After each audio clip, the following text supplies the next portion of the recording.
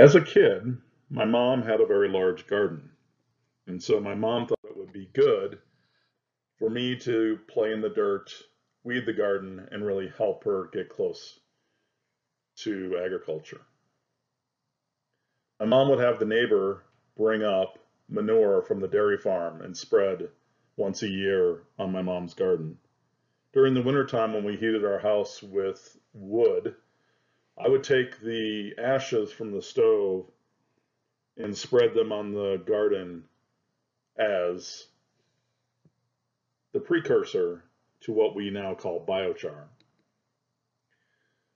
But the earth and the ground has changed a lot since I was a kid, and our soils are now under attack. We have water erosion happening on our soils.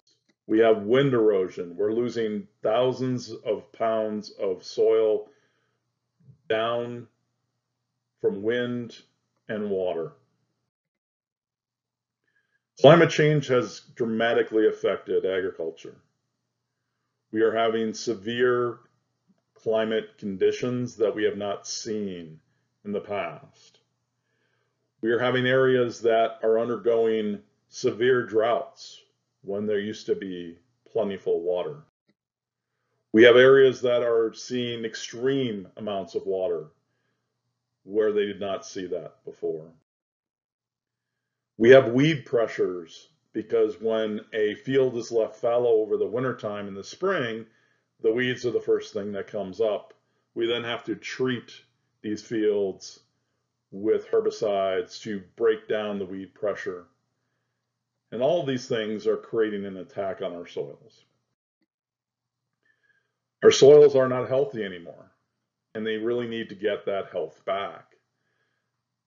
Our soils are living organisms, and they have microbes and other things inside them to really create a healthy biome. And we've created a situation now on a lot of our agriculture where the biome is not healthy anymore. This is an example of a microscopic picture of a biome of the soils to show you all the different living organisms that are actually in the soil biome. We need to start cover cropping on a large scale. Right now, in modern agriculture, we plant a crop, harvest it, and let the field grow fallow until the next season when we spray the herbicide on it to break down the weed pressure, plant another crop, and then do it over and over again. This is decreasing the soil carbon storage of all of our soils. We need to change this. We need to change it moving forward. We need to be able to stop doing these idle seasons and really be able to gain agriculture such that we are cover cropping and being able to store carbon in our soils instead of putting it into our ocean and air where it's doing harm. You can't over-carbonize soils. You can over-carbonize the air and the oceans. So how do we do this? We plant a cover crop in between these. The cover crop holds the soils, makes the soils healthy, because there is something there. There is root biomass. There is above ground biomass. There is a biome for nutrients to be able to create healthy soils.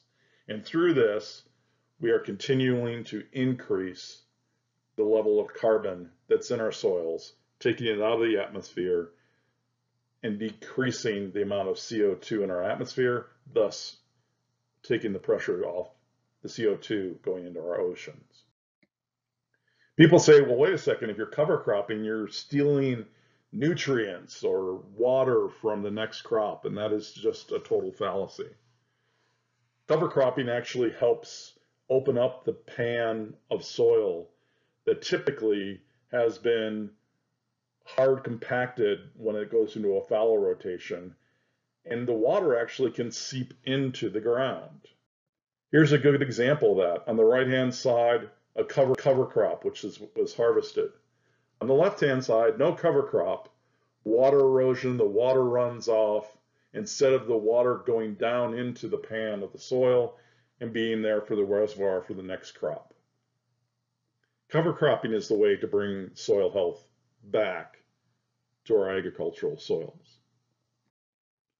This is a picture of Carinata. As you can see, the roots go very deep into the soil. These deep roots are what really break up that hard, compact pan of soil, being able to enable the spring rains to go down into the soil, be able to take the nutrients with it, and create also a healthy biome deep into the soil. These are the type of cover crops we really need to move forward with and be able to incentivize. These are the type that are being commercially grown in Argentina today. This is an example of biodiversity, because Carinata or other cover crops are grown when there's nothing else growing. And so we have actually beekeepers who actually bring their hives out to our fields during the flowering time of the season, which is when nothing else is growing, and be able to have them be healthy in the biodiversity and the difference in these flowers taking hold during the off season or as a cover crop. This is in hectares, if you're more of an English bent, if you want it in acres, but this shows three regions, just three regions in the world. And this is where we are agriculturally harvesting crops today. North America, we have about 60 million hectares, Central America 65, and Europe 45. For a total of about 172 million hectares of actual agricultural land. This is not your Walmart parking lot. This is not your high rise. This is not your downtown city block. These are actually areas of agriculture today. Today, we harvest and cover crop less than 1% of this area, these three areas. This is an area where we can really be able to gain huge amounts of volume to decarbonize the liquid transportation sector by getting cover crops into these areas. It will not affect food production because it's done in between food cropping, and be able to gain that volume to decarbonize our liquid transportation, as well as our hard to decarbonize sectors such as marine and aviation. And so when we look at this, if we increase this area from 1%, which it is today, to 10 to 15%, we are going to double the amount of veg oil that we're getting today from just soybean oil in the globe. This is really the potential for cover cropping, and this is where we need to move to as a society to really be able to decarbonize.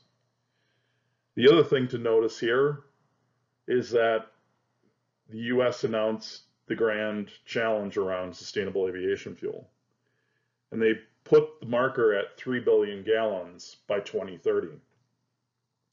If you took the Southeast United States, which right now, according to the USDA statistics, we cover crop about less than 5% of that. If you increase the 5 to 15%, so an increase of 10%, you would produce 3 billion gallons of oil to meet the Sustainable Aviation Grand Challenge.